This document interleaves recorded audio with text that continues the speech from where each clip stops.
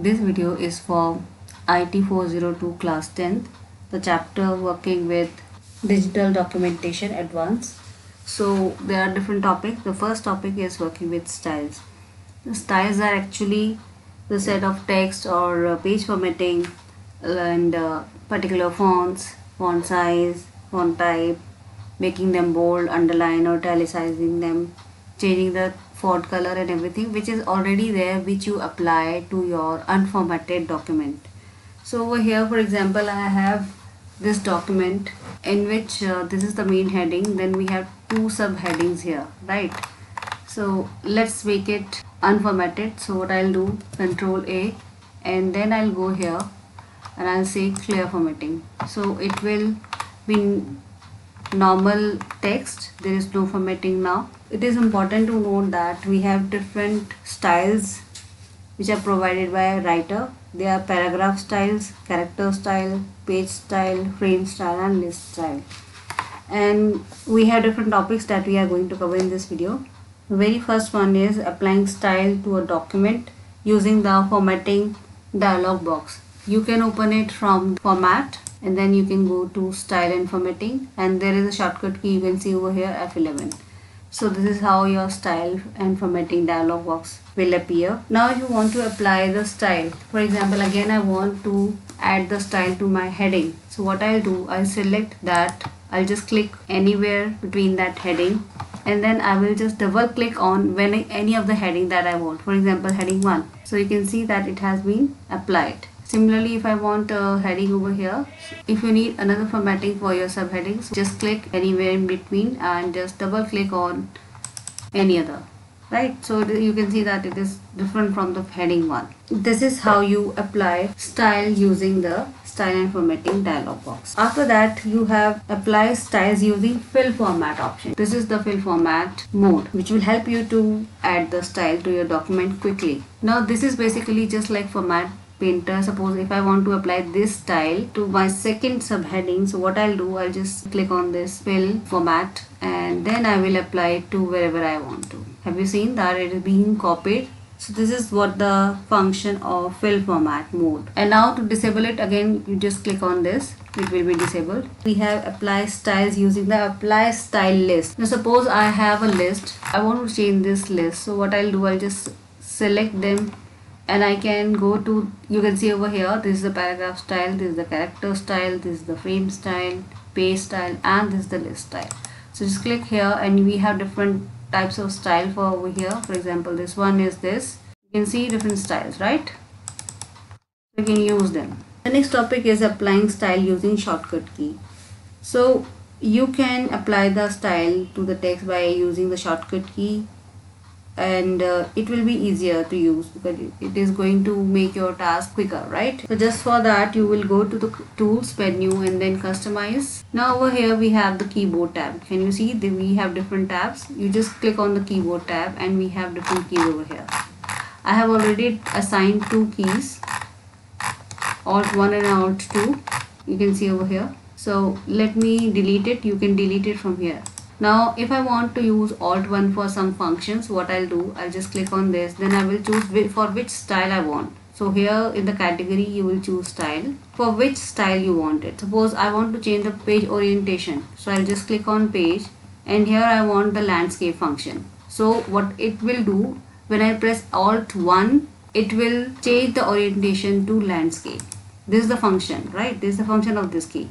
Now click on modify after that and you can see that this function is being assigned over here, right? Click on OK and let's change the orientation of our page. Right now this is portrait. I want to make it landscape. So which of the key I have used? I have created Alt 1. So let me press Alt 1 and here is my page orientation which has been changed, right? I just undo it. Now the next topic is creating a new style. When you come to creating a new style, we have three methods over here. Creating a style using style and formatting dialog box, using drag and drop method, and using the selection. Let's try with formatting dialog box. The shortcut key is F11. So I'm pressing it on my keyboard and here is my dialog box. You have to choose for which category you want, like for paragraph or character, what. So let's start with the paragraph. For creating a new style using formatting, style and formatting dialog box, you just right click on an empty area, you will get new. It will open a paragraph style box where you can give the name to your style. Okay, like my style. After that, which of the style, if you want to change and make any changes here, you can make the changes, right? For example, I want to make a change here, some over here, I want some spacing, and the line spacing I want 1.5. okay, similarly the background, I can have a background like this, and I'm going to change the font as well. You can explore different tabs over here as per your requirement. You can experiment with them.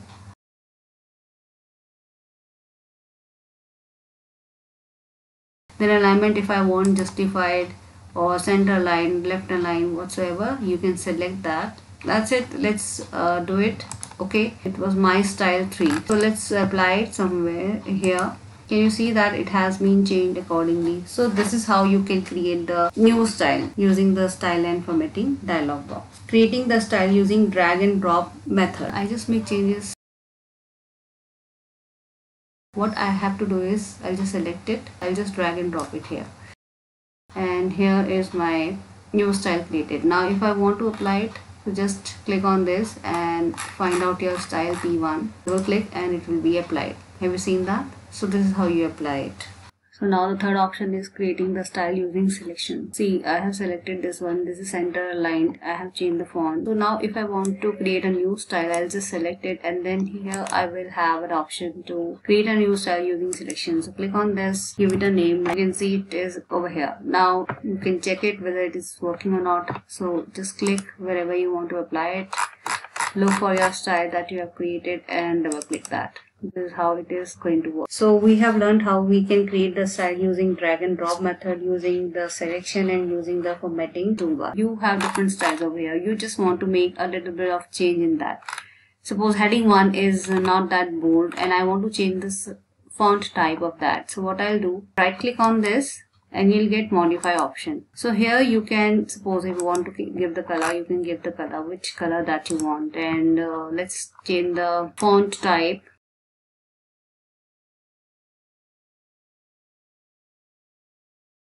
This is how it has been changed. Let's select the text and double click on this and you can see that it's been done. So this is how you can modify a style using the style and formatting dialog box. Now the next topic is copying and moving style using template management dialog box. You can copy and move the styles that you already have created with your previous documents. You can use them in your current documents, right? So if you want to use the style of a particular file in any other file, then you need to transfer those style from your source file to the destination file. And how you are going to do that?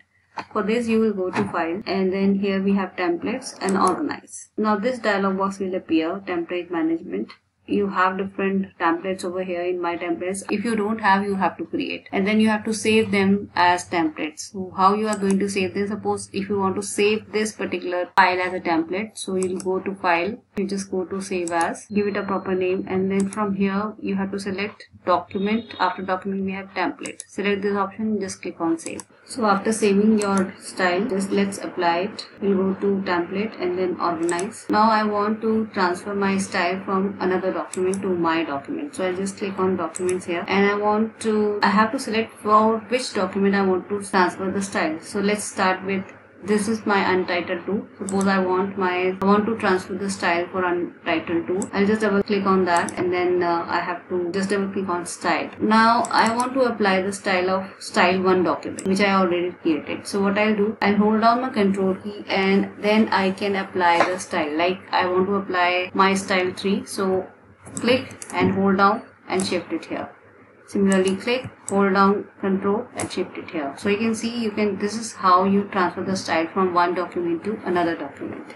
Okay, and in case you want to select any other style, you want to add any other style, you can click on the file and again you can select which of the style you want to add. So I just created one, that's why there is only one file. Now the last topic is loading style from a template or document. For this you have to open your style and formatting dialog box. After that, just click on this and you'll have load styles. Now these templates are already created by me. When you click on my templates, it may be empty, so you have to create templates over here. Those templates will be appeared here. If you want to select, you can go and select from file. I'll just select one of them. I have to select text and override. In case, I will check the override option to replace the style with the same name. Click on OK and your work will be done. I hope this styles is being clear to you. Next tutorial will be on working with graphical objects or images. See you in the next video. Till then, keep learning.